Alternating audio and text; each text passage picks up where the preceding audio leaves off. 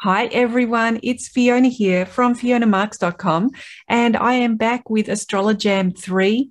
AstroliJam is a chance to get together with other astrologers and astrology enthusiasts and jam about a chart, something that you see in a chart, a way that you like to look at a chart.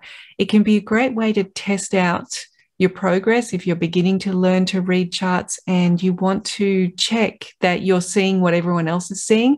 Sometimes people come along, they do all of their research and they don't say very much actually during the whole jam, but they just enjoy checking their notes as other astrologers go through what they see as the highlights or the important factors of the chart. So that might be the case for you.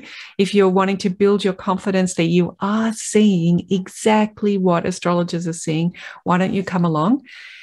Or perhaps you're studying different parts of astrology. Would you like to come along and talk about this chart from the perspective of the Vargas?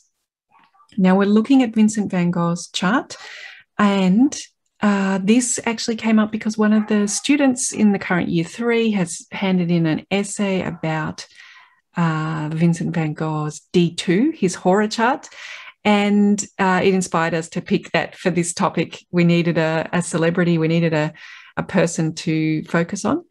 So what springs out to you in these Vargas? Look at that lovely D1 with so many well-placed planets, exaltation, we've got own home, lots of great friend.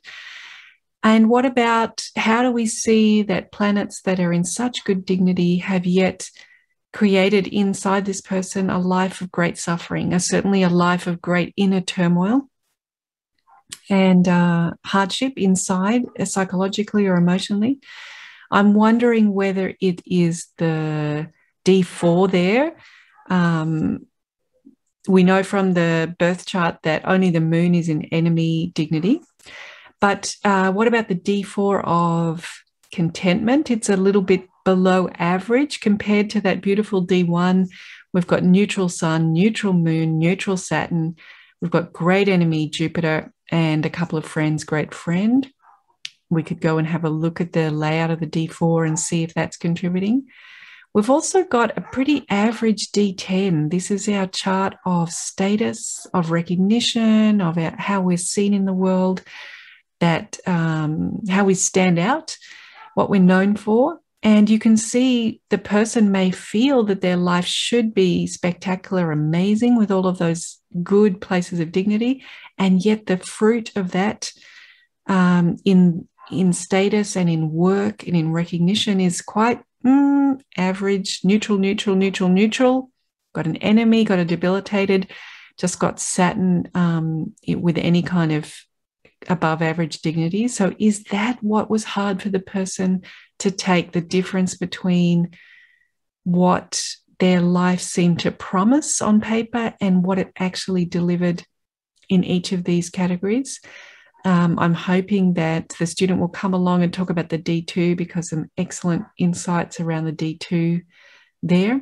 And then look in that D16, we've got the debilitated moon and the debilitated Saturn in the D16 of general emotional security and happiness. Is this what has actually been so hard to cope with, given the promise that seems to be in the D1? Can the person find it too hard to reconcile what looks like should be happening in the D1, but what actually feels like is occurring in those specific areas of life? I know we've got other students who love to read deep into the Vargas, perhaps even down to the D60. I hope you'll come along. If you like to read Varga charts, you want to show us your favorite riffs and jam with us where we can bounce ideas off together, I'd love to have you come along. It's on Sunday, the 8th of August. It's at 3 p.m. London time. I hope you'll join us. And until then, I'll say goodbye for now.